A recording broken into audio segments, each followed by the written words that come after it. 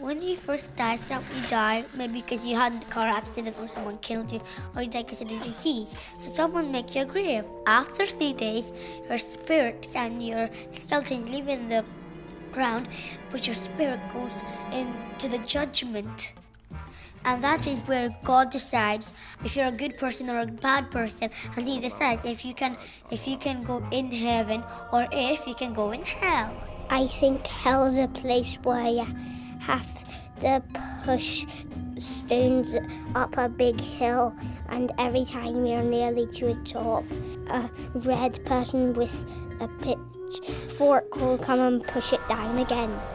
The king of the hell is the devil.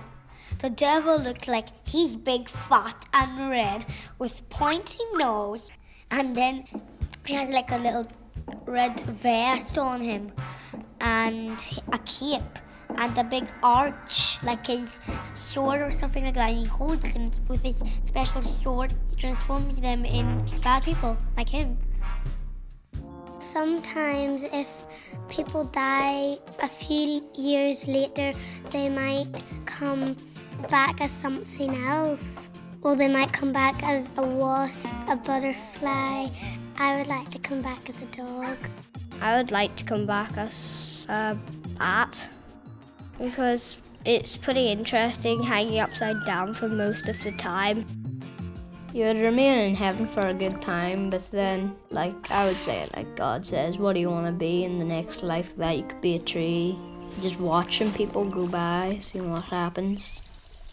My fish was in his fish tank, and then he died because he didn't like hot water. We didn't know.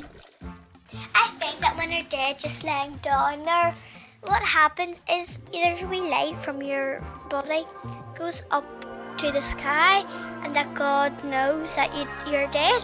What He does is takes you to heaven. Ask what the people live in heaven. My grandfather, my great-great-grandfather. My gramps would be up there and all my relatives that died. Jesus and God. My great-grandpa Bobby would be up in heaven. What I know about my grandpa, I know that he was a fisherman because my mum said he won so many trophies for fishing.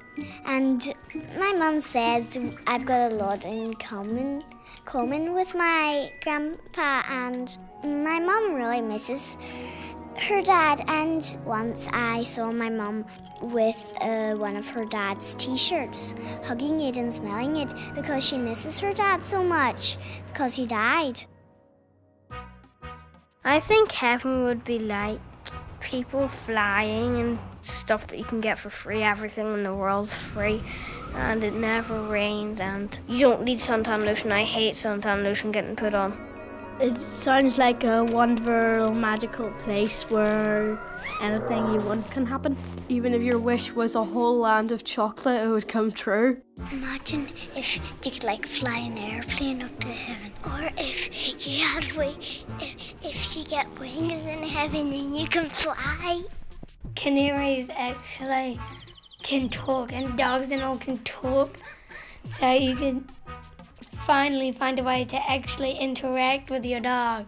It's practically like paradise. The miracles happen when you're in heaven because when you fall it doesn't hurt, just once it hurts. You can't die in heaven, even with people shoot you with guns. That'll be the good thing. You're allowed guns.